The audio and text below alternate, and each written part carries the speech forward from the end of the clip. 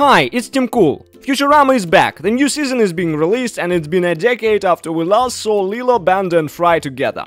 I should say right away that I love Futurama, it's a wonderful show with almost no episode of poor quality, and with many great episodes. Futurama is famous for its satire and postmodernist tone created in the setting of futuristic world filled with robots, aliens and weird sci-fi stuff. And because of the core concept, I mean reflecting the present through futuristic comedic lenses, it still has a lot of potential. So, 10 years of waiting. The first episode has dropped and it's amazing, no more no less. There is of course self-reflection, jokes about serious cancellations and rebooting, insights into today's content consumption culture, and just funny reminders of who the main characters are. What fascinates me is the approach the show takes when it comes to postmodernist tone. Unlike many current series and movies which love references, playing with surroundings and time, eclecticism, Futurama is aware that you can't push it too far. This way the show has managed to stay consistent.